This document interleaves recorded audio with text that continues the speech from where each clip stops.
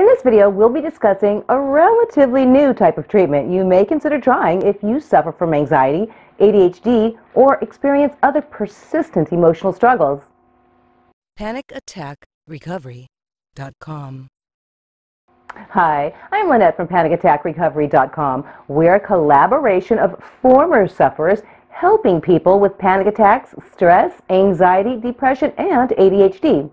Today, we want to discuss internal family systems therapy, or IFS, and how it can be helpful for you.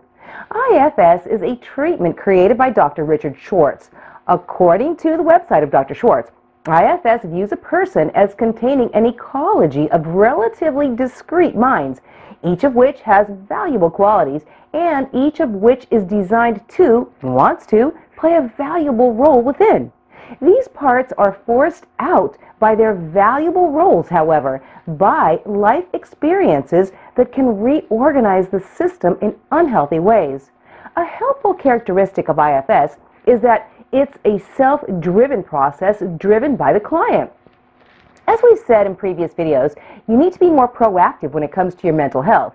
You need to be in the driver's seat when it comes to recovery. That's what internal family systems allows. But you may be wondering, how can learning about this treatment help you?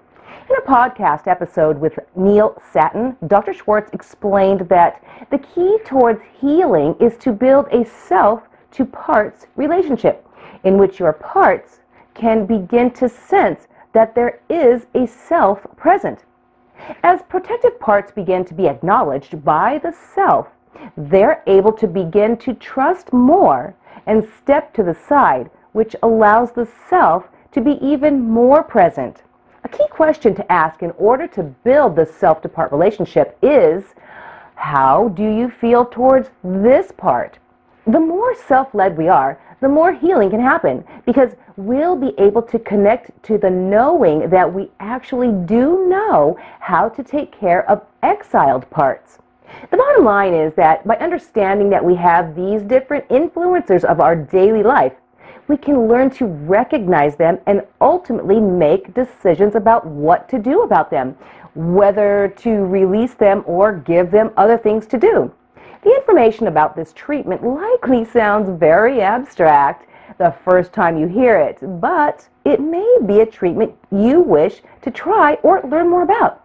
For more information, you can visit Dr. Schwartz's website or seek out a professional with expertise in this area. In most jurisdictions, you can find a list of providers from an association or other entities such as Psychology Today that list information about members. These options will allow you to locate a professional whose practice includes IFS. We hope that you've enjoyed this video and look forward to presenting another one next week. To make sure that you don't miss out on any of our content, please click on the card on the upper right corner of this video and subscribe to our free newsletter.